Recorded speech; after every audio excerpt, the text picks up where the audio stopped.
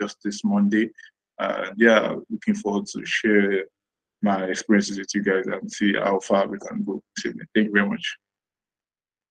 Yeah, thank you. Thank you for that introduction, Wisdom. I'd also like to mention that Wisdom is the president, or was, should I say was, the president of the Yeah, Investment I Society. think, I think is Let's say yeah, is the president of the Investment Society, University of Ilorin. Rashid is also the director of research. So these are like really, really, really top guys. Yeah, we would also be bringing one of our own from the Investment Society, also University of Lagos, Benga. Benga, if you can just introduce yourself, let us get to know you. Hey everyone, my name is Benga or Abraham. I'm just starting my 300 level University of Lagos in accounting. I'm a chartered accountant. I'm a member of the Investment Society.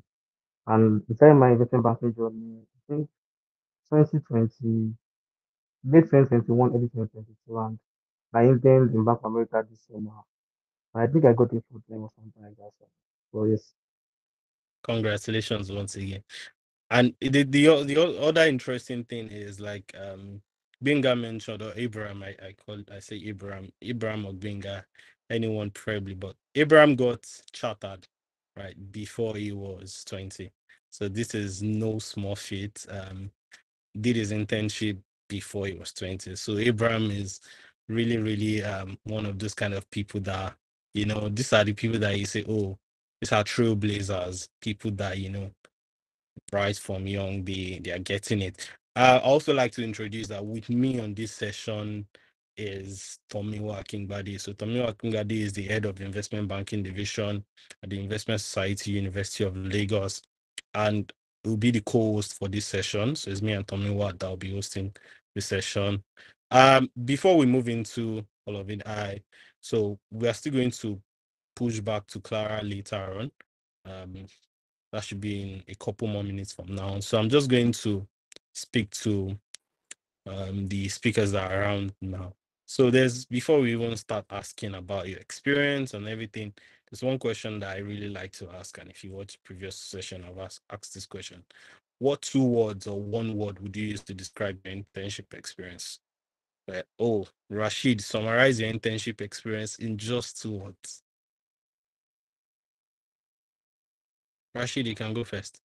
Yeah, so basically, talking about my experience, I will just describe it with two words that I can easily resonate with during the internship, and that's it was collaborative and also competitive to an extent. Mm, Collaborative in the sense that you have the opportunity to work with a team to achieve a common goal. But talking about the competitiveness, it was competitive because you have to like fight for the slot of getting the return offer to the firm. So it was very, very challenging. So from my own end, I would say it was collaborative and competitive. Yeah.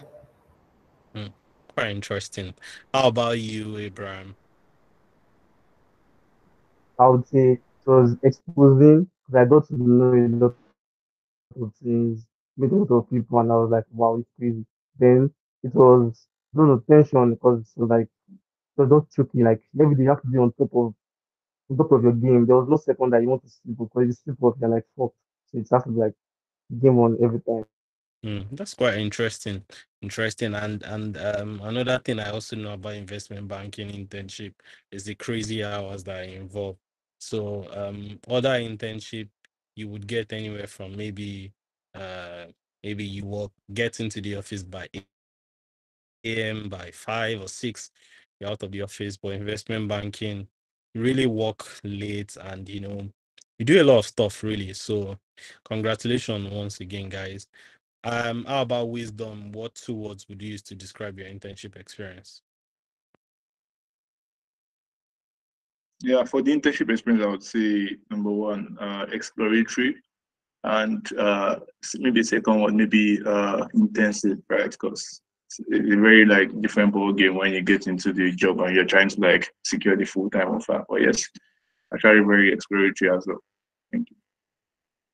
Yes, that was very, very good. That's nice. It's nice to see our people here from Nigeria getting into these opportunities and very, very exciting thing to see.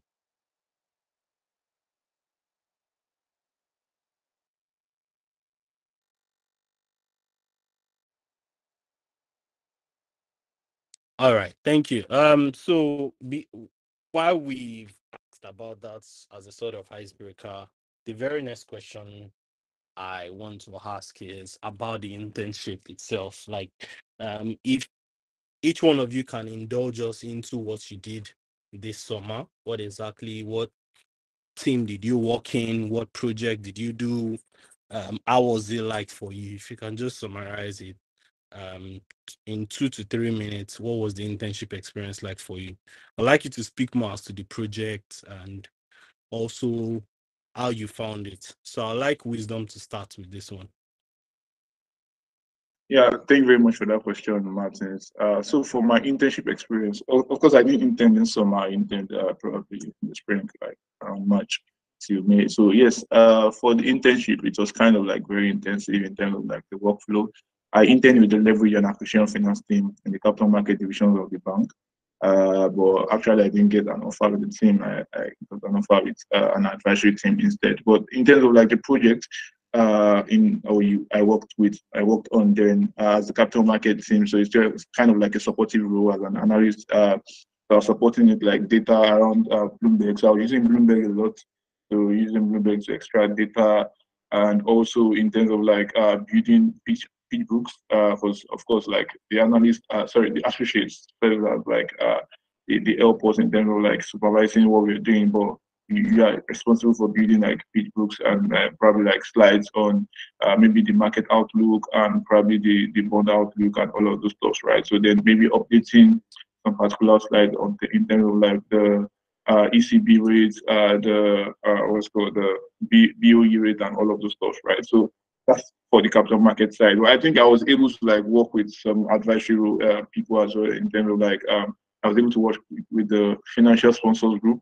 So financial sponsors group are people that are like they work like just like PE, if you know what private equity is, like they work something like that. So, but in terms of investment banking, so they try to like pitch what's called possible acquisitions to what's called firms that would probably want to like go into acquiring some companies.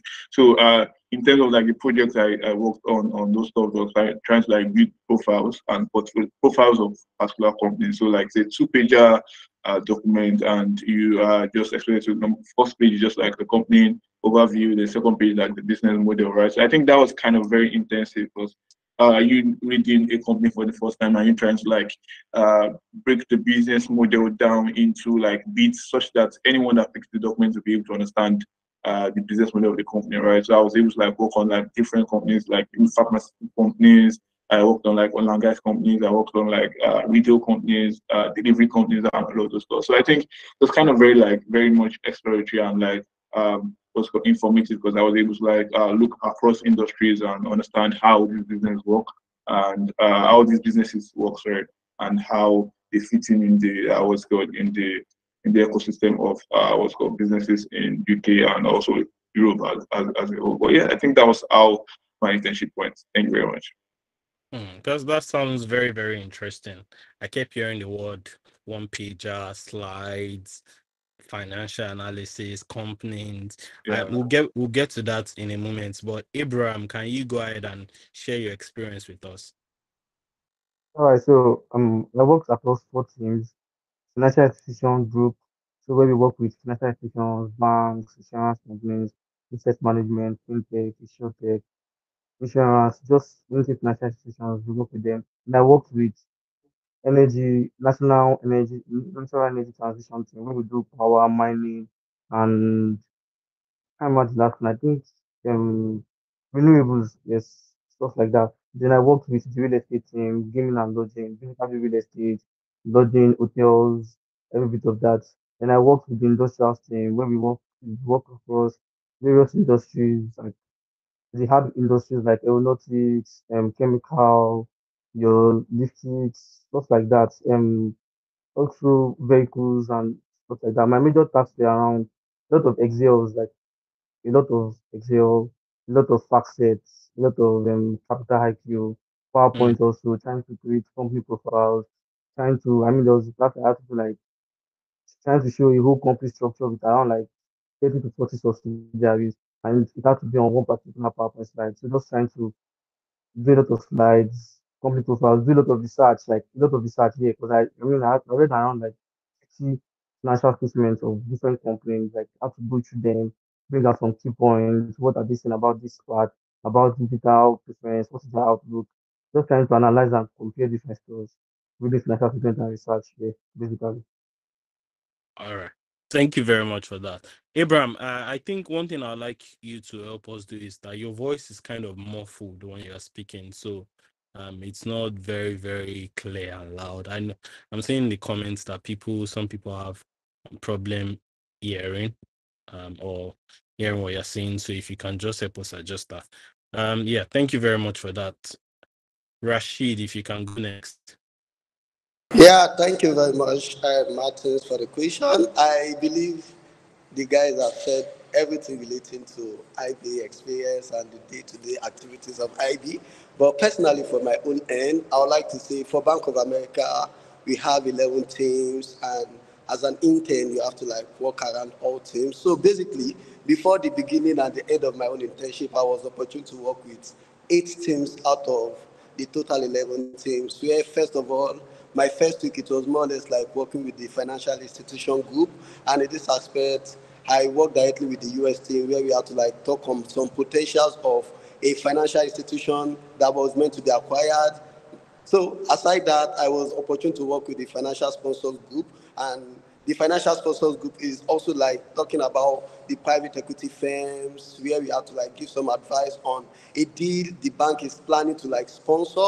And in the process of doing most of these things, as an intern, you are meant to carry out research in the industry and what are the most possible strategic acquisition for the company. But one of the transactions I worked on that most interests me is working with the industrial stream. And during the course of these activities, I was able to build the work analysis and do the valuation of an airline company. And the experience of the deal itself like made me to like learn a lot of things in the greater world of investment banking, because during the course of this experience I was able to join calls with head of investment banking globally where they had to like give opinions, give ideas and rationales on why a deal is possible and why a deal is actually the best deal to invest on. And aside from that, I work with other teams on PowerPoint. I built a lot of PowerPoint during my internship, because on this process I built something called company's profile, and the company's profile is generally called a one-pager profile where you have to like state the key information about a company. And in the company profile they will be looking for something in terms of the company's description, looking for the company's financials, looking for the company's management, looking for the share performance and all that. So these are some of the experience I was able to like garner during my internship, and it was quite a whole lot for me actually. Thank you. Yeah, thank you very much for that. Just to summarize some of the things they've all mentioned. So, like, I'm even actually paying close attention to a lot of the things. I'm hearing PowerPoint. So, if you're considering applying for the coming internship, which applications are open already, by the way, PowerPoint, right? Very, very important. Knowing a lot of things around financial modeling, right? Deal advisory, being able to understand information and being able to piece it together in something of sort of a one pager. And like I think a one pager is really like the holy grail of like research. It's like you have done a lot of research about companies, and you have to just make everything fit into one page. So this is very, very insightful. And I think that for people that are actually applying, these are some things to pay attention to. So while we still wait for Clara, another key question that I've got here that I really, really want to know, that I want to ask for our speakers, is about the interview process. Really, like, how was the interview process like for you? I would like if you can be a bit very, very pragmatic in your response. If you start out with like, oh, I went through the first stage, which is the application stage, filling out the online form. I did X amount of interviews, then I got my feedback in within 2 weeks, within 3 weeks, within 2 days, and I got all the whole information and everything in total. The total timeline for the application process was in X amount of months. So I would like Abraham to go first, right? So Abraham, what was the interview process like? We're going to come back to like questions and all those things, but like, what was the process like for you in terms of the timeline and everything? All right. Thank you. Sorry, can you confirm my voice is clearer now? Yeah, it's So, better now. It's better. Thank you. all right. So I applied around, I'm not sure, but I think ending of October or early November, because I know I was close to the deadline when I applied. Just felt so I'd written my essay since around September, but I'd done a lot of edits on it. Like I've always reviewed my essay consistently. Even my CV had like how many like I had a lot of versions, yes, because I kept on reviewing everything. Then I submitted very late to the deadline. I was like, let's just try our luck. So I think then I did the IR view immediately, took my time, prepared a bit, spoke to my friends, and got a lot of tips from my friend that had done it before me.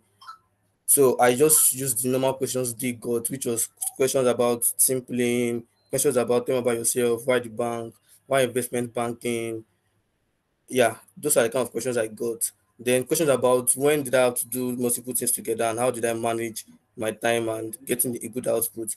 Then the next stage was I think I got a mail requesting confirmation of my WIC results, and I think yeah, admission letter or something like that. But I know I got email confirming my WIC results, so I sent that in. That was during like around 2 weeks after. Then I got the email for my telephone interview, although I missed the email. So I think we were in school that time, so I was trying to submit assignments and every bit of it. So I didn't know I had my telephone interview on a Friday. So the interviewer Femi Lawala to call me. Like I think 2 hours before the interview that hey, I sent you an email, I didn't check your email. I want to have an Mm, interview within the next 2 hours. And I was like, wow, fuck, what am I doing next? So I just called a few of my friends and I was like, jeez. And I went down, I went to eat, I drank water, listened to music, and I just entered the interview. And he asked me a lot of questions. The questions were literally so I think the telephone interview they kind of revolve around valuation, beta and work. Those were like where my questions came from. Although, mm, so what helped me with that because I'd done a lot of projects personally, a drive from investment society, and also the fact that I'd done ICANN. So a lot of SFM, I've done valuation, work, beta. So I knew like the in and out. So I was able to answer most of my questions, even though I mm, think I made a mistake in like one of the question and the interviewer tried to me that oh that's against the theory of this valuation, blah, blah. And I was like wow. So even had to like explain it to me during the interview because my interview was really long. So it was supposed to be 30 minutes, but it took like 40 minutes because he mm, had to explain what I missed out. So I was like, no problem, I would improve on it. Then I asked me some questions where I was able to show him that, oh, yes, I knew what I was saying. And I also differentiate myself because I told him I'd done some projects on financial crisis, local macro reports, and it was like, oh, and luckily for me, he was a research person also, like coming from mm, OAU, and also he was really interested in stuff like that. So I think that was what made me kind of stand out, especially. Then after that, I had the email for my final interview, and I think I was terrible with emails that time, and I'm trying to get better because I didn't know I had the final interview email because it was mm, my friends that were like, "Let's check our emails whether something has put." I was like, "Oh, let me check my email." I was like, "Fuck!" After an interview, and I'm like, "Jesus, what am I thinking of?"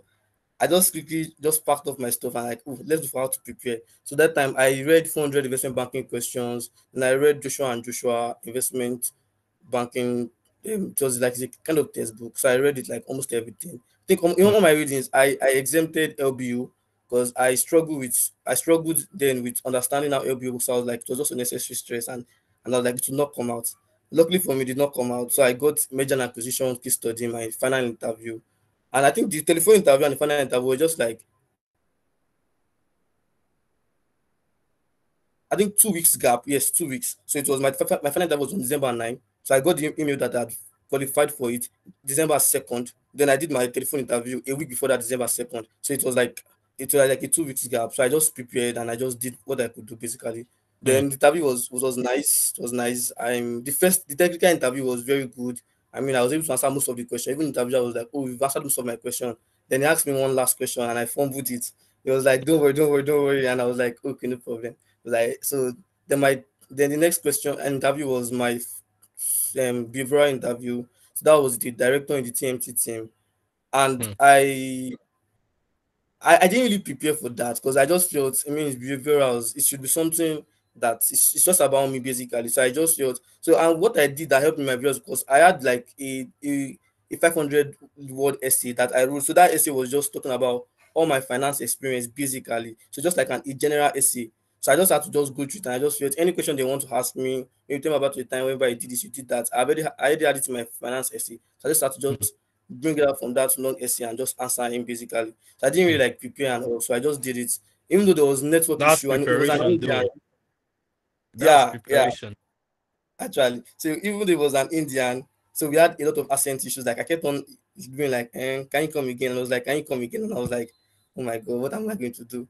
So it was very like back and forth, but it was good at the end of the day. And I got my feedback for that I got in, I think, Friday on the is it Tuesday or Monday? I think on a Monday morning, I was at AKT reading, and I was like, "Jeez." Then the Indian director called me, even though I didn't hear most of what he said. I just knew I heard you've been accepted or something like that, and I was like, Mm, "Yes." And I was like screaming, I don't touch my phone. So that was it basically.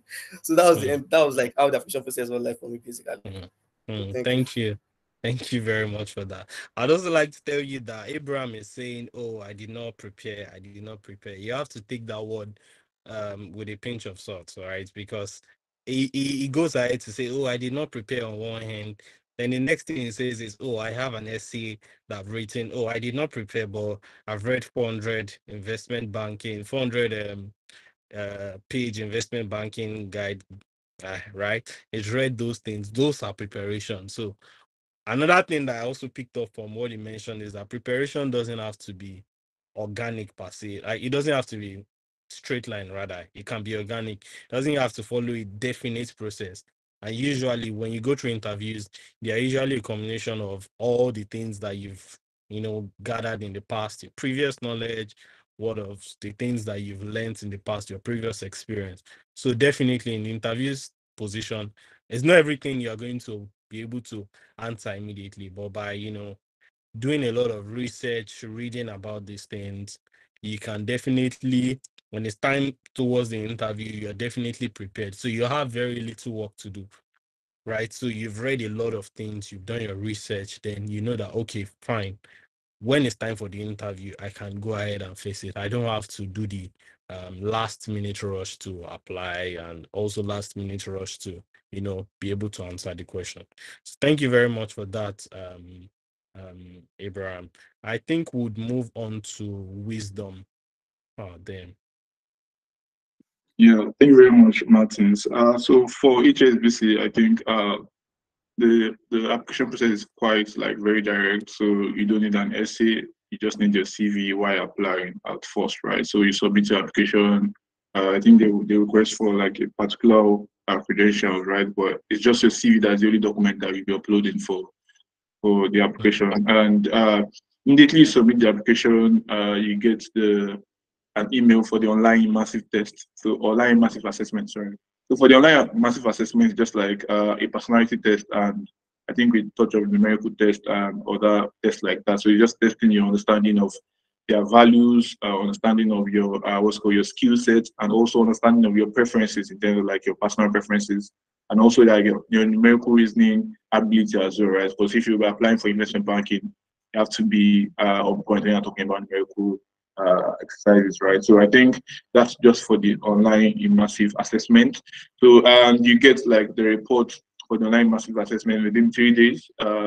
Things yeah, within 3 days, a max of 3 days, you get the report. So you get to know if you progress to the next stage or not, right? So, but if you progress to the next stage, you get the job simulation test. So the job simulation test is just like another test, and yeah. So for job simulation test, the test is very much direct, but this is kind of like more inclined towards the role you are applying to. So for investment banking, this is kind of like more in depth in terms of like what the role entails, right? So for investment banking, you do like a merger and acquisition case study. So you give your opinion on the merger and acquisition case study, and also there are some few rank order questions as well. And inside the job simulation test, there are video questions that you get to answer as well, right? So just get prepared for. So the video questions are around behavioral interviews and also like your analytical skills as well. Then also like maybe your scheduling skills, I think something like that, right? So your ability to like prioritize tasks and all of those, right? So I think they want to test that and see how well you fare in that position. So I think that's for the job simulation test. job simulation test. Yeah, exactly. So after job simulation test, I think in 3 days you get was it 3 days? Sorry, I'm trying to check the yeah. So for job simulation test, yes, in 3 days you get the application status update, right? So that will give you the notion that okay, fine, you passed the minimum benchmark for the job simulation test, right? So after then they will tell you that they will review your application in detail now, because I think before the job simulation test, HR does not have access to your application, right? They are just doing everything because I think there's an algorithm that checks the what's called the minimum benchmark and you just proceed to the next stage, right? So after you must have passed the minimum benchmark for the destination test, then HR gets to like look into your applications, what's called in detail. Maybe that's when they look at your video interviews, your M&A question and answer, and your CV, probably, right? Then after that, I think yes. So in maybe like probably like 1 month, 2 months time, you get the invite. So I think for the virtual experience day, so it's the assessment center. So that varies actually. So it depends on which time of the application season you apply, right? So if you apply very early, you might get the assessment center very late. But if you apply very late, you might get the assessment center very early because they have tried to like close up the what's called the applications, right? And again, it is kind of like what do you call it again? It's on a rolling basis, yeah. So like the earlier you apply, the earlier you get selected for these roles, and roles get filled up as applications are submitted, right? So then for the virtual experience day, I think for myself, right, I got the virtual experience day like I think I'll be doing the virtual experience day on a Wednesday afternoon, no, Wednesday morning. I got the the mail invite on a Monday morning, and that was like around 2 months after.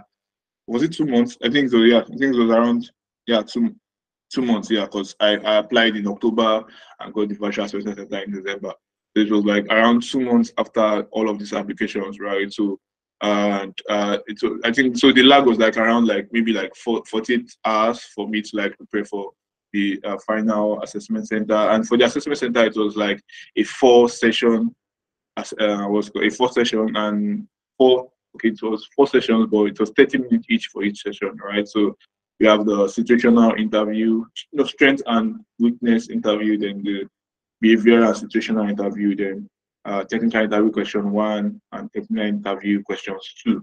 So the technical interview has like two sessions, which is 1 hour in total and 30 minutes each, right? So of course, I've not mentioned how I was able to prepare through all of this because I think uh again like it's kind of like very much structured, right? So it's kind of so before you can get the ability to see someone or probably to interview someone until the virtual experience day. But I think I was able to like connect with a few persons.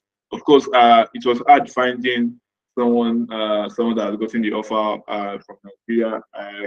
I didn't see anyone, but I was opportune to see a guy studying in the US that got the offer in US, right? So as far he was based in the US, so I reached out to him, and I think it was very helpful in terms of like showing me, telling me the necessary what's called things to look out for in the interview, and I was preparing even without seeing because I think within these 2 months I was interning at Kainoston at that point, so I was preparing for all of these interviews while interning, and of course the relation mails were coming in here and there for all of these applications. I was just continuously preparing for this what's called for that very email that would invite into the assessment center, and I got it eventually. So I think that 2 day what's called timeline in terms of like preparing for the actual interview was not a problem for me because I was preparing before then. So I think I just went into the interview and the interview went on smoothly. And for HSBC, you get to know if you got the offer the next day, right? So and I got the call the next day. I got the offer, and yes, so I think that was how the whole process went. Thank you very much. Thank you so much for that, Wisdom. Thank you for the description. So one thing I also picked up from what Wisdom said is prepare while you wait. So like while you are waiting for the firm to get back, you don't just sit back and relax, right? You prepare because and one thing he also mentioned the fact that a lot of rejections. So usually it's not It's not like you apply to one firm and that's the only firm you apply to and you get the offer. Usually, sometimes it might be that way for you. I mean, you might be very, very lucky to just, make it be your only application and you get the offer. But for a lot of people, usually it's usually a combination of different things that different companies that you've applied to. So yeah, thank you very much for that wisdom. So now Clara is on the call with us. So we'll just move on to Clara now. Clara, if you can just introduce yourself. I would like you to speak about your background and also your internship experience. How was it? What project did you work on? And how was the overall experience for you? Okay, thank you very much, Martins, and thank you all for having me. Let me just know if you can hear me clearly. Yes, we can. We can. Okay, cool. So hi everyone. I'm Bisa Clara Fokuzo, but you can just call me Clara. So I am a Cameroonian, but I am studying business administration now at Ashesi University. And my internship was really good. I interned at Bank of America, just like Abraham and Rashid mentioned, and I was in the investment banking division. So sharing how my background. So I did an internship in my first year of school, but it was more of like in consulting, and it was just so routine for me because it was more of like reading reports, and I was just looking out like to do something that was more technical and to just push myself. And during my second year, I did lots of applications and I didn't get in. Even Bank of America, I applied there, but I didn't get in. So I started reaching out. So my school has like a career service, and someone interned at Bank of America, but their internship was in the operations division. And I just sent her a cool email. I was like, "Hi, like I saw that the career service posted you, and you did this internship, and I really want to get to Bank of America or just to have like an international internship. Can you mentor me?" And she was like, "Who is this girl?" So it was just like very random. I didn't know her. I just sent her the cool email, and then she responded, and she was like, "Clara, okay, let's meet on campus at one of the cafeterias and talk about it." So I met with her, and then she explained to me how the process was. But she told me that like it's not, she didn't do investment banking, and she doesn't know how the whole investment process was, investment banking division was like. But then she knows someone that interned at Jeffries, and she could refer me to the person to get guidance from. So she referred me to the person, and then I reached out to the person. I was just like on the person's back, like, can you explain to me how was it like for you? When should I apply my essays and everything? And then while I was at that, someone posted. So James posted, James Olainka. He posted on LinkedIn of how he got an offer into Bank of America. And mind you, before that, I had been reaching out to people like, "Hey, can you help me?" When I see someone post, I'll send them a connection. Then I'll send like, "Can you help me with this?" And most times people wouldn't respond to my LinkedIn message. So I reached out to James, and then James responded, and he's like the other person. He told me, "Clara, like it's not investment banking. I'm applying, like I got my internship in tech. So but I'm ready to like help you. I mean, behavioral questions are most times all the same." So he was helping me and guiding me. And yeah, so like overall, that's how I ended up having the internship. And then how my internship was in summary, I think that it was very, very nice. It was like a good learning opportunity for me, and I learned so much, just not just about like the role, but about myself. Because like I noticed that sometimes like I got like really anxious on the job, but then just knowing that like having to do the thing over like towards the end of my internship, I was just like relatively calm, like compared to when I just started off with my internship. And you asked what are some of the projects that I worked on. I think I'm not very sure, but like among like my other African interns, I got to work with like so many teams. I think I work averagely with like 8 teams. So I work with the industrials team. I work with TMT, which is like the tech team basically.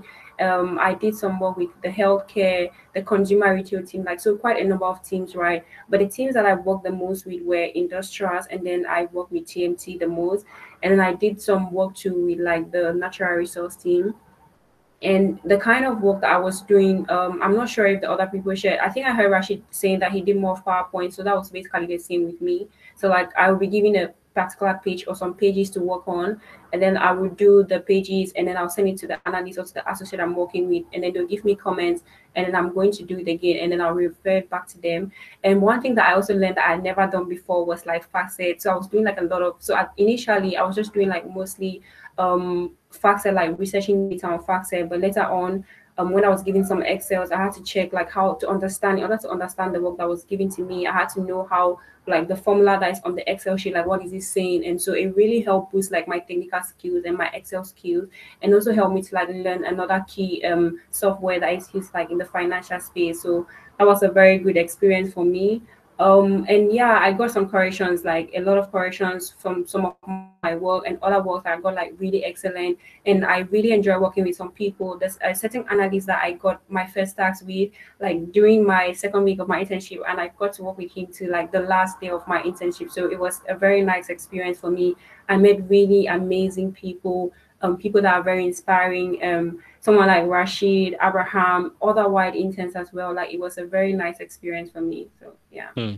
Thank you very much for that. I'm really, really glad to hear that. It was very nice experience for you. One thing I also picked off while you were speaking about your experience pre the interview or pre applying to Bank of America was the fact that you used LinkedIn to reach out.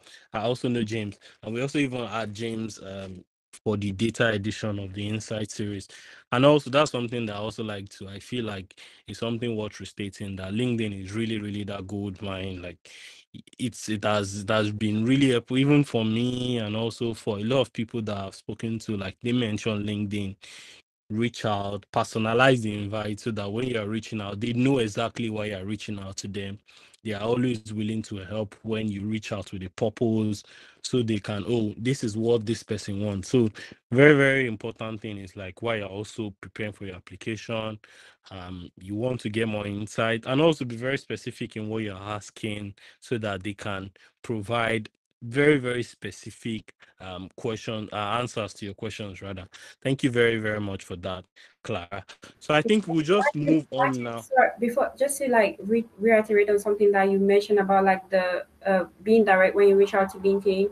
So I noticed that like most times when people reach out, like there's just someone will just be like, hello, hi, hi Clara, or and like you don't say what you want to say. So like sometimes like when you reach out to someone, be very direct, because most people wouldn't have the patience to like wait for you to say hello, hi, the back and forth before you say that, okay, I want this. So like when you reach out to someone, like just be very direct with them, like say that this is what I want. And also if you want to like for me, if like someone reaches out to me and say, okay, I want to apply to Bank of America and I have done this research, but I need help with this. It's better than someone who just reach out and they're just like, I just like saw that you got an internship with Bank of America, and I need you to like do this for me, right? So like you want to show the person that you've actually like done your research, you've made some effort. I mean, you might not necessarily like do that research, but like show the person that like you have done my homework. I know a little bit of things.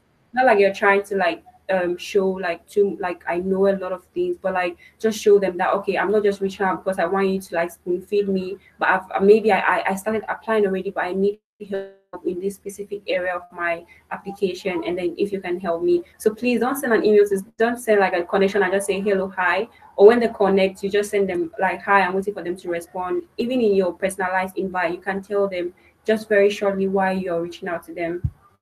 Thank you very much for that, for restating that, Clara. It's something that we also need to mention from time to time. Very, very important. So one thing that, I mean, a lot of people actually reach out to previous intent for, like, I presume that a lot of people are already in DMs now asking, oh, how was the interview process like? What were some questions that you got? How did you prepare for this? So this also leads to my next question, but this time I'm going to start with Abraham. So what were some common questions that you got during the interview process, and what were some resources that you can refer back to and say, yeah, this resource was very, very helpful for me in answering this question. This thing really sharpened my knowledge. So what were some questions, some common questions that you got, and what were some resources that you can point to that were very, very helpful for you? All right, so I think the questions I got. So So for my behaviorals, they were mostly team related questions. Questions about, tell me about the time when you were in a team. Tell me about when you're in a team. What problems do you face? Tell me about the time. Why the bank? Why the team? Also, I for my behaviorals, I just used a regular TIS 6 a.m. routine on Fridays to just dive into the questions we ask around and just use it to prepare. Then also I spoke to some of my friends that had done it before me to get the questions. Then for the technical aspect, they're majorly around valuation, calculating work and better. Then merger and acquisitions, I knew it in and out. You know, you understanding synergies, understand how do you value a company, what valuation multiple do you use, what ratios do you use to do this, and also what else again? I use the 400 investment banking questions and Joshua. Those are my two good two for technicals. Then I also had some background knowledge. So if you've done I can especially SFM, you would have done a lot of work better, like a lot of it. And if you go through it really well, you really understand it because that's what helped me, like for my technicals. Because I kind of, even though I didn't really take it, but I just was like, oh yes, I've done it, and that was it basically. Hmm. All right. Thank you very much for that, Abraham. And one thing Abraham mentioned is behaviorals, actually. So for the behaviorals, there's one thing we actually used to do at TIS is every Friday we have our behaviorals every Friday morning, actually, by 6 a.m. We have our behaviorals where we ask some of these common questions that you kind of come across during the interview. Tell me about yourself. Tell me about when you had to work with a team. How do you handle failure and this kind of thing. And it's really nice to hear that Abraham referred back to this experience. So yeah, Abraham also mentioned, I'm just restating it for those that might have missed it. He also mentioned the 400 investment banking question and answer. Very, very important. I think that's a common recommendation that you would get. I remember when I was, I think 2020, when I was also trying to do IB, I remember someone giving me that and reading it from cover to cover, then also Vault Guide too. Then you also mentioned Joshua and Joshua. I'll be in touch with Abraham if you can get some of these resources with him. Then for those that register, oh, thank you for sharing. Thank you for sharing that in the chat, John. And for those that registered to attend the session, I would send out emails that probably maybe links to these materials or maybe where you can buy them. So thank you very much once again for that, Abraham. We're going to move on to wisdom now. You're the one here that did not intern at Bank of America. So, like, what were some of the common questions that you got, right? And what were some resources that you can point to and say, this thing's really helped me? Yeah, thank you very much, Martin, for that question. So I think one of the materials that helped was the 400 investment banking question for the technical interview part. That was very helpful.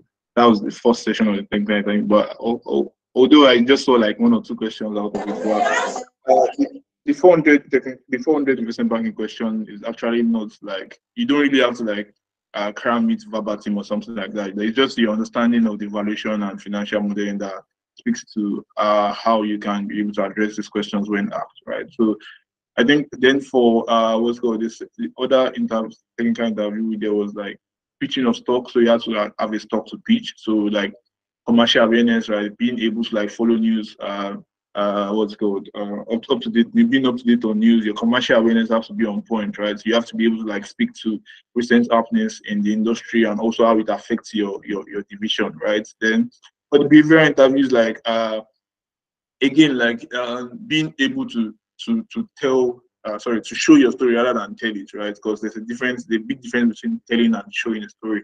If I say I'm a footballer, right, that's me telling you guys that I'm a footballer. But if I tell you guys that I play in the Nigerian what's called national team as a footballer, then that's me showing to you guys that I'm a footballer. So you want to be able to show your experiences as much as possible so that they can be able to relate to them, right? Because anybody can just say anything, right? So I think that was very much helpful, and being adding examples to all of your explanations as much as possible. that gives like what's called it gives your answers content, right? So because you want to be able to like address every question as much as possible. Then I think for my previous questions, YouTube videos were very much helpful. Some channels, Kenji Talks, Afsal, Zain, and Wall Street Oasis, right? So those three channels were very much helpful when I was preparing for my behavioral interviews because there are questions that are kind of repeated, and it's just like just something around there. Your ability to work in a team, your understanding of the what's called of the division you're joining, why investment banking, why the bank, why you, and why what's called why not other what's called other roles, right? So I think all of those YouTube channels helped while I was preparing. Then also in terms of like the financial modeling and valuation knowledge, I would say of course I was able to like build up a model myself, right? So I think being able to like do these things while learning them is very much important. It gives you that confidence, and also it gives you that avenue to like speak to it when you're doing your interviews, right? So let's say, for example, an interviewer asks you, "Walk me through a DCF," then you can just say, "Oh, while I was doing a project on a particular company, I've done a DCF for a particular company. I did this, I did that, I did that." That shows even beyond understanding DCF, that shows your motivation for the work you're trying to apply for, right? So I think that's very much important in terms of like what's it called, showing examples as much as possible. Then for behavioral interviews, I would say for behavioral interviews, they are as much as what's called as much as necessary as your technical interviews. If you're saying you're applying for ID and all you want to do is just technical interviews, I think you're on the wrong path, right? Because again, the interviewing skills and also your ability to attend to all of these behavioral questions is actually very much important. Because at the end of the day, I think it's about being perfect. It's not being perfect, but doing well in all of the interviews rather than 3/4 of the interviews, maybe like 2/4 of the interviews. You have to be able to like do well in all of the interviews. So if you are very good in technical interview and your behavioral interview is shitty, then of course you're not getting the offer, right? So and again, like the real interview is much more important because that shows your ability to relate with others and all of those, right? So you want to make sure you put enough what's called concentration on the behavioral interviews as well as you're doing the technical interviews. But I think yeah, overall you should be fine. You should be fine, definitely. Thank you very much. Thank you very much for that. I would like Rashid to jump in on this one. So thank you, Martins. So basically, Abraham has said the processes of Bank of America questions, but I would just like to like itemize it based on the way it is being structured.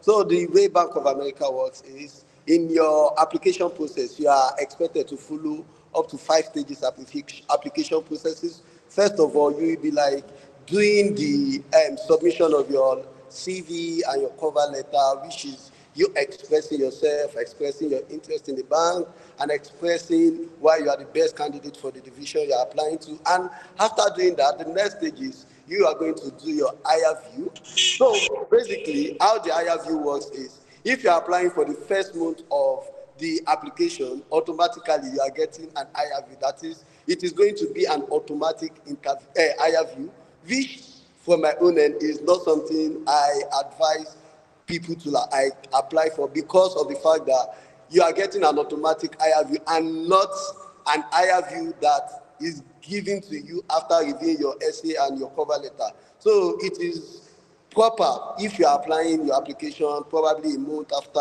where you have to be reviewed, they have to like see your CV, see your cover letter and every other things before sending you the higher view. And in that aspect, it shows that you are a better candidate and the bank is already considering you for a role. And after the IRV process is just considered to be a video interview session whereby you are being asked questions on what time do you join a team, how did you react to mistakes, what time did you like work on the project together to achieve a common goal. So those are the basis of IRV questions, which I personally have the resources with me that can be shared. And also talking about the phone call interview, that's when the journey to investment banking started actually.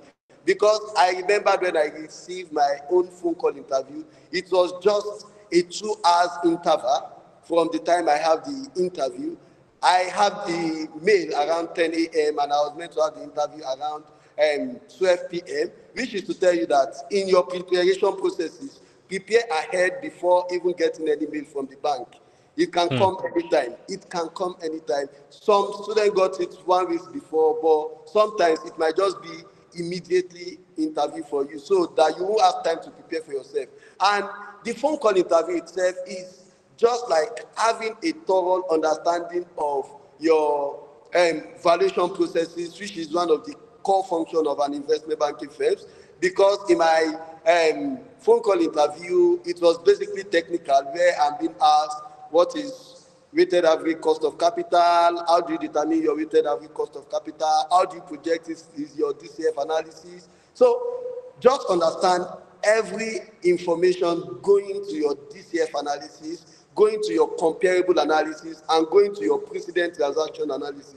Because questions will be asked. I had a session with a student recently, and in the process of prepping the student, I kind of asked, what is your work analysis? And the kind of student was kind of telling me, yeah, KD, KE, and the likes. And I was like, what's the meaning of KE, KD? And because in the process of you telling yourself or talking about your understanding of all these valuation methodologies, you should be able to express that you truly know it and you've done something about these things before, and not just about you reading from a particular material that, okay, to calculate cost of equity, KD or something. You should be able to tell them that cost of debt, cost of equity, how to determine those things. They are very, very important. And talking about the last round of interview for Bank of America, basically, you'll be having something called the competency-based interview and the behavioral interview. So basically, how the competency/case study interview works is you'll be given an M&A case study prior to your interview time, which is if you're having your interview around 1 p.m., you'll be given the M&A case study 12 p.m., just because of the network issue you might be facing in Nigeria generally or in Africa. So we are being given the case study 1 hour before our interview time, and we are asked to like look at it, and they share the case study during the interview session. Which question were being asked on? First of all, you have to talk about the strategic rationale. The strategic rationale in the sense that what does the two companies tend to benefit when they are merging together or when one company is acquiring another company. And in the case of the company that were given to us, it was more or less like a company operating in Europe and trying to like acquire another company in India. So you have to tell them, why is this a best acquisition for the company? Why do you think it is good for this company? So in the case study, you have to like look at all the items and give it out to them and tell them the strategic rationale. Okay, the business will be expanding to another region, fine, which means expanding to India, we made them have another customer base, which will expand their business revenue and others. So these are the things they are looking out for. You have to talk about the strategic rationale. Aside the talking about the strategic rationale, you have to like talk about the financials. Financials in the sense that how should this company be acquired? Because we have presented another multiples question. Multiples in the sense that they'll give you different comparable multiples, such like the EV to sales, EV to EBITDA, EV to EBIT. So you as an interviewee, you have to tell them which of the best multiples to be used in valuing this company that the company is projecting to acquire. And it is something you need to understand, that you have to understand all the multiples. You have to understand where they are being used, when is EV to sales being used, when is EV to EBITDA being used. These questions will be coming up for you if you are doing your interview. And the final round of the interview, which is something I would like to talk about, is it is called behavioral. But sometimes, just like Wisdom said, it is behavioral but kind of technical as well, because of the fact that I remember during my interview, it was meant to be a questions where they will ask, when do you like to join a team? How was your best team structure and the likes? But at the end of my own behavioral interview, it ended up with technical questions. And how does it end up in technical questions? It shows that anytime you are preparing your CV, Your CV itself is just creating another set of questions for you. So if you are preparing a CV, you should not just lie to your CV, in your CV that, yeah, I've done this, I've done that, I've done that. Because in my own CV, I put something like saying I've created models before.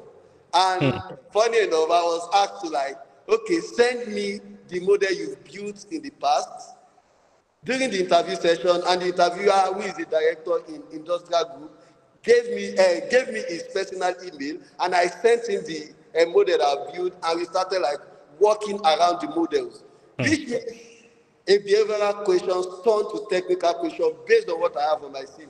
So, which means if you are presenting your CV, it should be something you can defend 100%. If you put any line item in terms of I can build a model, automatically you should be able to defend it that, yeah, you've built a model in the past, and you can talk on all scenarios of the model. What was your valuation price? What was your upside? What was your downside? These things are very, very much important in your interview processes. So that's just all from my own end. Thank you. Thank you so much. Thank you so much, Rashid Lawal. Thank you. I also like to mention that Rashid and the team from University of Ilorin, and this year they won the CFA Institute Equity Research Challenge for universities in Nigeria. And these guys are really, really amazing guys. Rashid was also a competitor. I also like to mention that. I also did CFA. But one of the things that he mentioned that kept, when he kept mentioning, I just kept remembering, don't lie on your CV. And I've said this a couple of times, but don't lie. Be 100% honest when you're speaking about the things that are on your CV, so that when you get to an interview situation, you can speak to whatever you have there. So just to summarize a lot of the things that our speakers have mentioned, Wisdom mentioned the importance of commercial awareness, being on top of the news, knowing exactly what is happening. And also, you don't have to cram everything. Like, okay, 400 investment banking question and answer. It doesn't have to be, oh, you have to know a word for word. And that also feedbacks to what Rashid said. Okay, you don't just have to know what the textbook definition is. Do you understand these things in depth? Can you explain it better? Instead of throwing buzzwords around, what do you understand? What is EV to EBITDA? How would you explain EV to EBITDA to someone that's not even doing investment banking? How would you simplify this process so that they can understand? So these are some of the things that I really picked up from the insights that a lot of the speakers have shared. I think we're really running late on time now, so I think we can begin to move on to the Q&A. I'll be handing over to Tomiwa now. So Tomiwa will be handling the Q&A session. Hello, Tomiwa. Are you here with us? Wisdom and Clara. So now would be open to questions. And I know there's a question in the chat box, but just before I read it out, if you have any question, you can just do well to indicate by raising up your hand, or you can just type it in the chat box. So the first question is directed to Wisdom, and this is from YouTube. So it says, how can I structure my CV when applying to HSBC as regards the arrangement, and what specific tips can you give to be there? And also, I think this is a general question to all the speakers. How many applications did all the speakers make before they got their roles? Okay, I think I will just take the question in terms of like algorithm. So when I was saying algorithm was maybe when I mentioned algorithm was the fact that I said your CV does not, it's not like your CV is vetted by an algorithm or something, right? I'm just saying like the online has a massive test, and the job submission test is as like a minimum benchmark that you have to meet, right? It's like a structured exam, right? Or a structured assessment that you have to meet. So the HR does not like have access to, maybe like does not review your assessments up until you must have completed the job submission test and passed the minimum benchmark. So that's what I meant. So it's not like the algorithm checks your CV to determine whether you get the online massive test. As I've said, right, the online massive test comes immediately. It's almost immediately after you apply for after you apply, then you get the online massive test. Then after that, after maybe in 3 days time, you get the job submission test. Then in 3 days time, you get the email whether you passed the minimum benchmark or not. So it's not like the algorithm checks your CV or not. No, not at all. And how many sorry, what was the second question again, Tomo?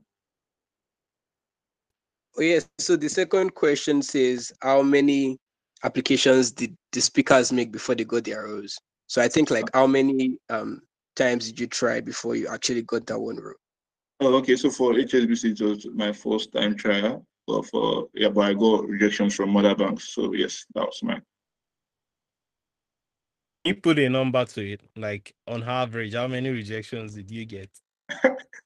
Okay, for the number of rejections, I would say probably yeah, I would say like maybe like 13 plus, around like 13 plus rejections. Yeah, 13 plus. In 1 year? Yeah, because I applied to like a lot of like bulge bracket banks and like middle bracket banks as well. So yes, and I applied to like firms outside of that, like in terms of like probably Blackstone, BlackRock, all of those stuff. So yes, yeah. So that's a massive number. It's not All right, easy. thank you. I know, right? Thank you for that wisdom. So Rashid and Abraham and Sarah, on average, how many rejections did you get before you landed that one offer? All right, so I applied for Goodman, but I don't think Goodman actually read my application because they never got back to me. Then I applied for Bank of America, London, and South Africa. South Africa didn't even look at my application too. But so I technically did not get any other rejection at all. So I just got Bufa. Because remaining guys not get back to me at all. They're like, who is this guy? Thank you for that, Abraham. Rashid. Yeah, so personally for me, right, I only apply to the top banks, just like the likes of JP Morgan, Morgan Stanley, Bank of America. But I got a lot of rejections actually because the first application processes I started was applying to the New York firms, which they were just rejecting me. But at the end of the whole application processes, I was able to like get to Credit Suisse, Bloomberg, Bank of America. Yeah, so those three specifically. So I got some rejections, which is, let's just say 10 rejections as well. But it was all to the New York office and Goldman Sachs, JP Morgan, and Morgan Stanley that did not reach out to me. But at the end, I was happy that the CV I have was able to like scale me through the applications of the likes of UBS because for UBS I got to the last stage and I even got it as well. But it was just the New York office, which at the long run they had to like reject based on the visa and everything. But for UBN Credit Suisse, I got Credit Suisse as well, and I did an interview for Bloomberg and Bank of America. Yeah, thank you. All Um, right, thank you, Rashid. Yeah, okay. So for me, if it's in terms of like putting a number to the applications, I would say like for every company that I applied to, I applied like two. So I applied to Goldman Sachs, JP Morgan, BlackRock, what other company did I apply to? Yeah, but like quite a number of them. And then what I did like in my like I mentioned in my second year when I was applying to Bank of America, I was applying to the US office, but then like for those of us who are coming from Africa, it's not likely that you get an offer there because of like visa issues and everything. So that could also be like another thing. Like when you're applying, try to avoid applying to the US office because even if you, I know a friend of mine in school who got an offer with BlackRock but couldn't go because it was in the US office. So they had to like transfer office. But that's just a special case because there have been cases where people had and like it was just taken away because not like taken away, but like it was cancelled because like they couldn't get their visas right. So that could be something that you should consider when you're applying. So yeah, like the rejections will normally come right. Like you get them. You just have to. It's a numbers game. So the more companies that you apply, like your first application will not be like your last application because like when you get that one rejection you start asking yourself like what did I do wrong and what can I adjust with my CV and then you just like it gets you thinking you put you on your feet and then you improve on that and you find out that like your last application or like the last few at least will become way better. So apply as much as you can. It doesn't mean like just keep submitting, but then put in effort in your application. And even when you get a rejection letter, don't just take it like, okay, these people don't want me. I mean, it's okay to feel bad for a few minutes, but also take a step back and look like, what could I do to like really stand out and know that you're competing with like a lot of people, right? So yeah. Right. Thank you. Thank Thank you. you. Yes, thank you for that, Clara. So we have a question from Salaudin. Kindly unmute and ask your question. Okay, good evening, everyone, and good evening to the speakers and fellow listeners. Can everyone hear me? Yeah. Yes, loud and clear. Okay, yeah, thank you so much for your time. So actually, I have just one question. And my question is that I don't actually have educational background in finance, but I have background in data analysis, and with my proficiency in Excel, like I've kind of dived into financial analysis in the sense that at least for the past few months, I've dedicated my time to learning things from financial modeling and analysis, or this time value of money, discounted cash flow. So I just want to ask that, okay, for someone like me who doesn't have educational background in finance or banking, but then I'm kind of very interested in this field. So what advice do you have for me? And then when I'm applying, what do you think I can do to stand out?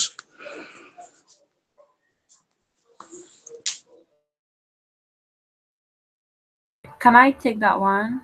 Yeah. Yeah. You can.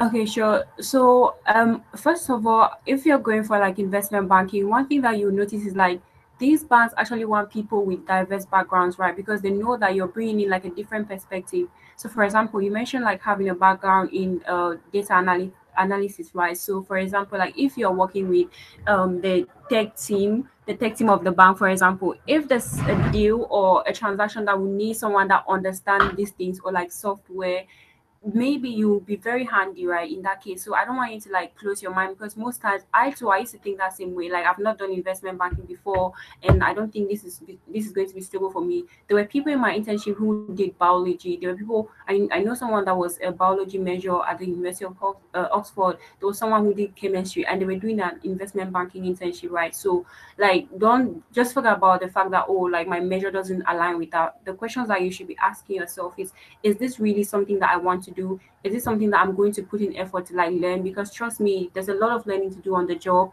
and the job is actually very demanding. The hours are like very long. So the question that you should be asking yourself is it should be like, am I willing to learn?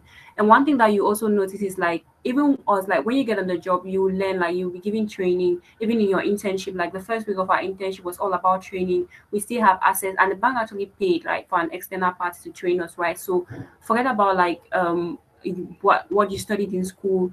Just focus on, if this is something that you feel like you want to do and you're very much interested in it, just focus on like enhancing your skills and building your skills. I think a skill like Excel and PowerPoint is something that anyone can learn if you're willing to write. So like, just for, I mean, like maybe you would want to like learn a little bit about accounting, but then the other skills too, like Excel and PowerPoint, those are skills that like, as a data analyst, I'm sure that you're very good at. So that should not be much of a problem. So yeah, just focus on like enhancing your skills in accounting, also building the skills so that you have those skills are going to be very, very helpful. I think I Yeah, would just thank like to you. add. Thank you very much, Clara. I would also like to add something to that regard. I actually had a friend, not necessarily investment banking, but he's working in a finance career, and he doesn't have a finance background at all in terms of his major. Although he did go on to personally learn about finance on his own, did ICANN, did a lot of things, but like your major, one thing I've noticed is that what you did, your major is not really the real deal that they look at. They want to see you demonstrate this knowledge. Like, can you demonstrate that you understand the financial markets? And also, like Clara mentioned, the diversity, right? They want that diversity. My friend did chemistry at UI. He did chemistry, and now is an equity research analyst, and he did not have a finance career background. So definitely, a finance background is not a must. I see Abraham hands raised up. Abraham, do you want to say something? Yeah, so I'll contribute by saying the bank is big on diversity and inclusion. So they like people with diverse views, because different deals have different technicalities. Because if they just apply everybody that studied accounting and finance, let's say they have something that deals with chemistry or something, even some projects they'll tell you that if you understand chemistry, because I once worked on a project whereby I had to talk about a lot of chemicals. I was very confused. But if someone was studying chemistry and had a pinch of finance in it, it would do way better. Because there are different teams. There are teams that deals with technology, teams that deal with food. So if you want to do food and nutrition, if you're in the consumer and retail um division, you really do well, because that's what they would want more. So just make sure you just have a bit of practicality of finance. Maybe you've done some courses, or you've done, there's this virtual internship that people do now. You've done stuff like that. So don't show that you have practicality. Because in internship, they won't expect you to be so smart. I mean, to them, you are a very dull person. That's the belief. So they don't expect you to know anything. Just show that you are willing to learn and you've done a bit of practicality. So your background or your course does not really matter, to be very honest. Thank you very much. I think yeah, forage, yeah. Um Yes. Clara Yes. mentioned it, forage. I think we can do two more questions, then we end the session, because we are really running late on time. We are 15 minutes behind schedule.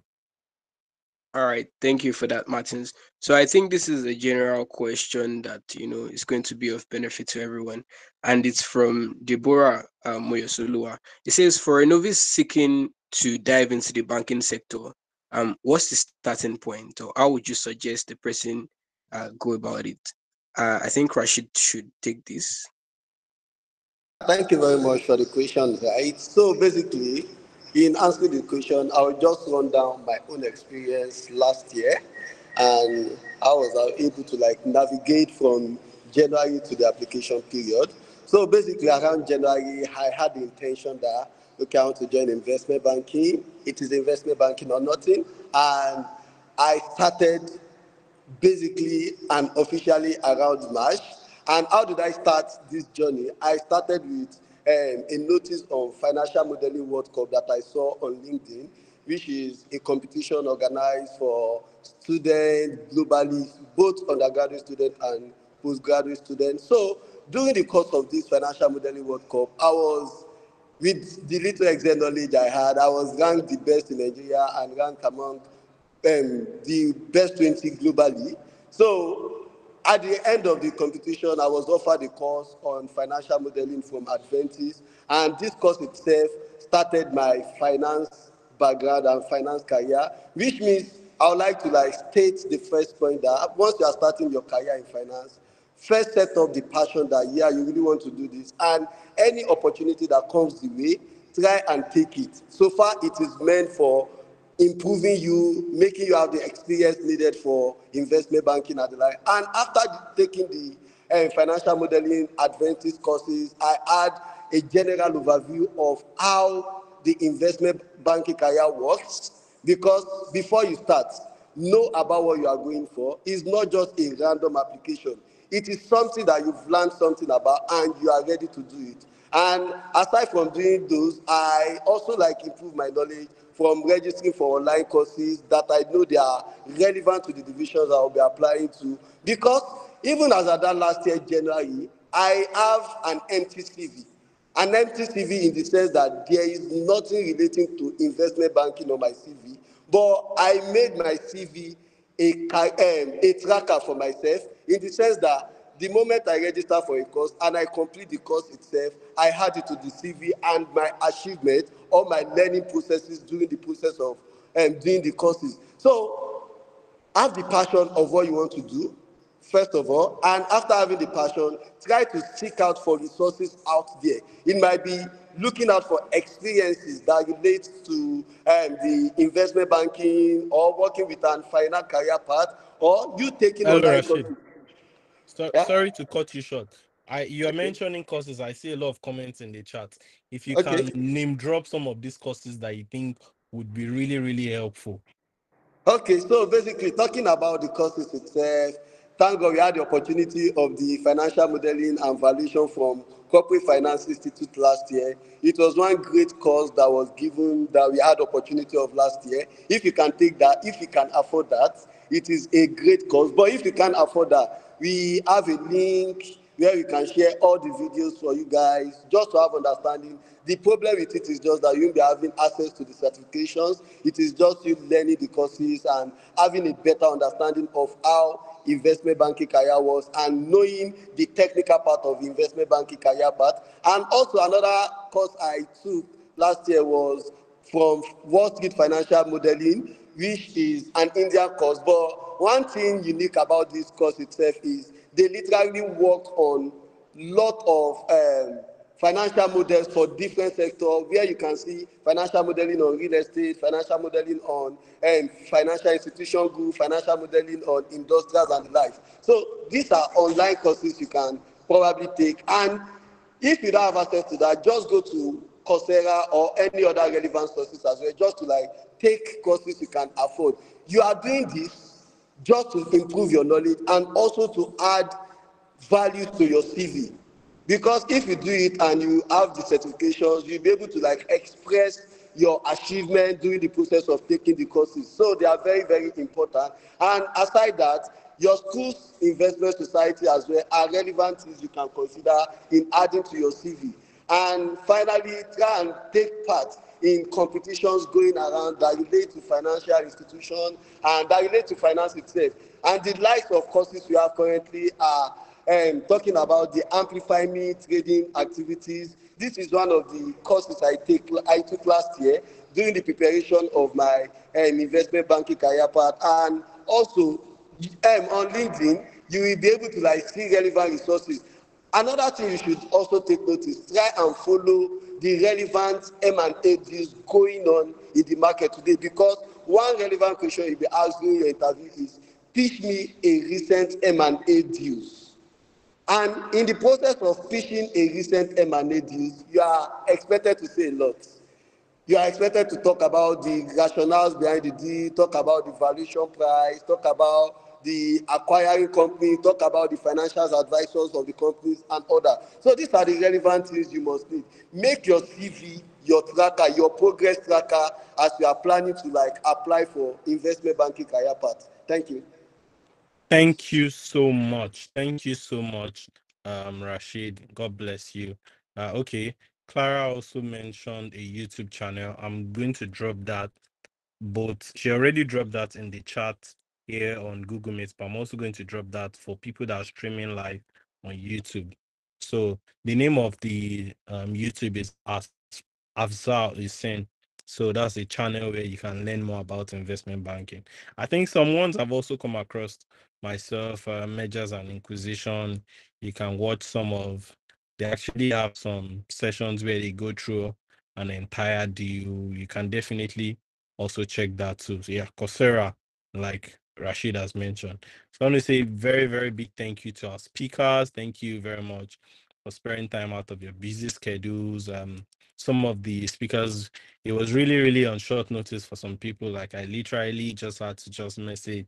We're trying to get more and more people from like more complaints, but it was a challenge.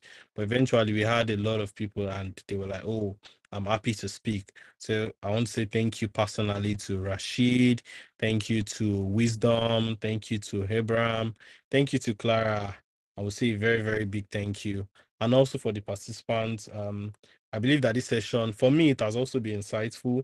I want to believe that it's the same for you. The session is live streamed on YouTube, meaning that the recording would also be available. So if you missed out on anything, you want to replay, you want to rewatch, you can check YouTube. You can check his Martins Ajakai is posted on my personal YouTube channel, so you can check it there. It's right there, and you can watch. We also have previous sessions for those that are interested in data. We've hosted a session for data, for engineering. We've done that. Tomorrow we'll be having for operations. We're bringing people that have done like risk at Bank of America, bringing people from Bloomberg, bringing people from, different divisions, not just investment banking. Then on Saturday also, we'll be having markets. So we'll be bringing people for sales and trading, bringing people from World Bank, and these are people that, they've gone through this experience. So the link will be shared out. You can check Martins Ajakai on LinkedIn. You can check my personal page on LinkedIn The links are available there, so you can, share with your network, repost, share with them, let them register, let them come and, get this insight so that, we can increase the opportunity net for every one of us. So thank you very much, everyone. Thank you for joining today's session. And in the absence of any other thing, I think this meeting has now come to its natural conclusion. Thank you, and do have a lovely evening rest. Bye for now. Yeah, please let the reactions come in. Let the reactions come in. Keep reacting. Keep reacting. Yeah, thank you. Thank you so much. Thank you so much. Thank you so much. Thank you. Thank you. Yeah. Keep the reactions coming in. Thank you. So I'm going to end the live stream now. Yep.